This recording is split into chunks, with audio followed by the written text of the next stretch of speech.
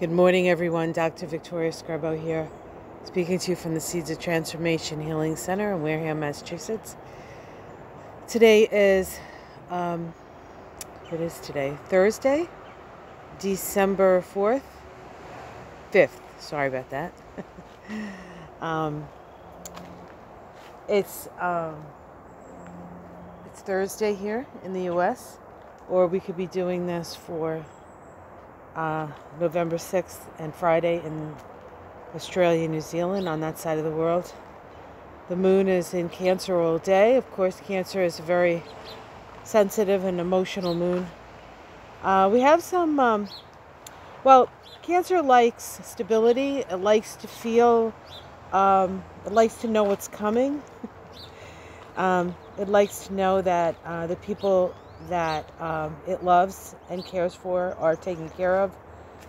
It is a security conscious sign, and so we are searching for security in a time of great insecurity, I think. Today the moon makes two squares, one to Venus, I believe is first, and then one to Mars. The square to Venus is one that is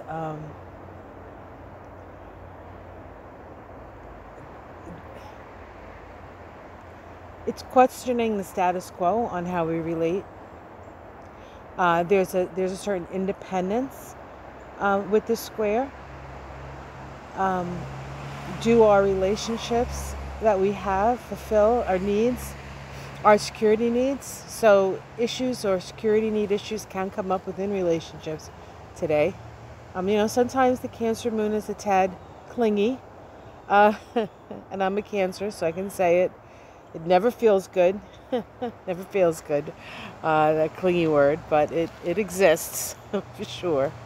And then later in the day, it makes a square to Mars. That square is one that will generally stimulate action.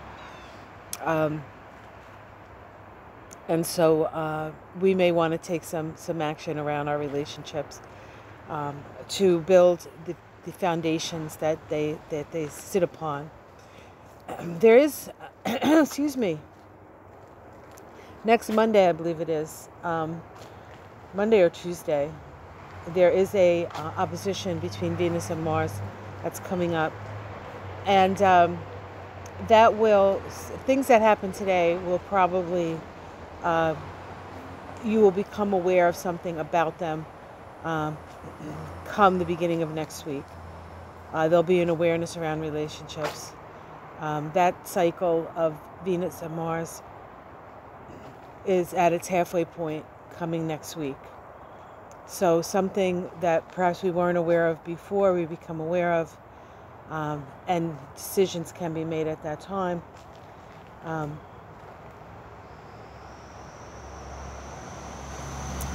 But that whole cycle of Venus and Mars is a cycle that actually began back in August of 2019. So something that was seeded back then comes to fruition next week.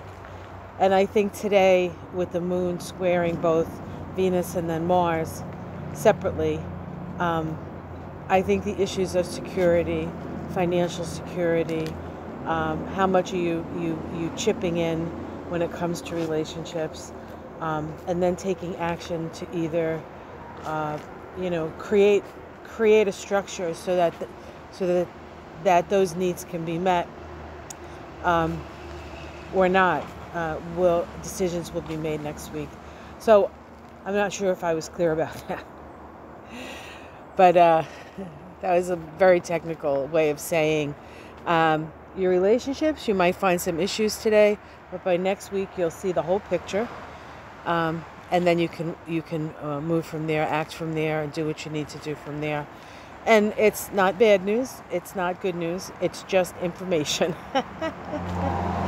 So here we are. This is I did check on CNN this morning. I generally don't turn on CNN first thing in the morning, but for you guys I did. And we're still at Biden at 253 and Trump at, I think, either 216 or 213. I can't remember what I saw.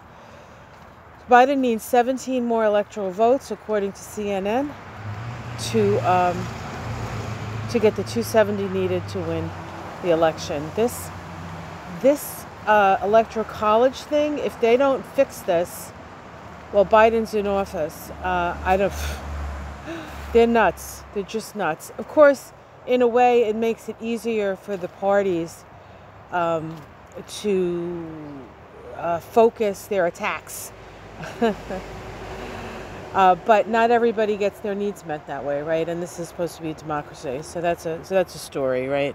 That's a story that needs to be looked at. But we don't have to look at it this morning because, you know, most of us haven't had our coffee yet. That seems to be a big problem on no coffee. But thank you, everyone, for all your kind words after yesterday's walk through the garden, and then yesterday's November card reading that I did. I had a moment of doubt, and you helped me move through that. And I think it's important that we're here for one another, and I can't tell you how much I appreciate what you've done for me. I know you say that I do things for you, but anyway, we're here. We're doing this together, guys. We're walking this path together. We're not alone. And I've been, watching other readers and then other astrologers and other, just other places. And I think the sentiment is, or it seems to me, and I know that I've been saying this too, and this is how this works. What needs to be said is said, and it's said in many different languages, in many different ways, in many different situations. That this is the time to shine your light. I was listening to Barbara Goldsmith, or Braca Goldsmith. That's her name now. She got renamed by the Pleiadians, I believe. And she was saying that. She's really good. I love her. Anyway, she was saying it too. And it's the truth. It's true. We are here to do our work as light workers. And we all have light. So shine it, guys. Shine it up. Again, thank you for all the support. And I will see you again tomorrow. Charlie's out here, but he's not poking his head out. Let me see if I can call him so you guys can see him. I know you like to see him. Charlie! Charlie! Where are you, buddy? There he is. Hi, Charlie! Goodness gracious, what's he doing? Yep.